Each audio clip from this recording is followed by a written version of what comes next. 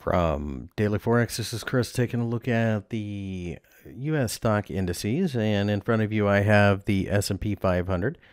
That is a market that just kind of died on Monday, just as we have for the previous week. You can see we're right here at the highs, the resistance of the highs.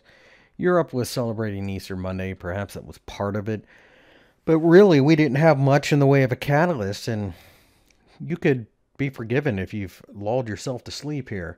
We're down 1 point at almost closing time.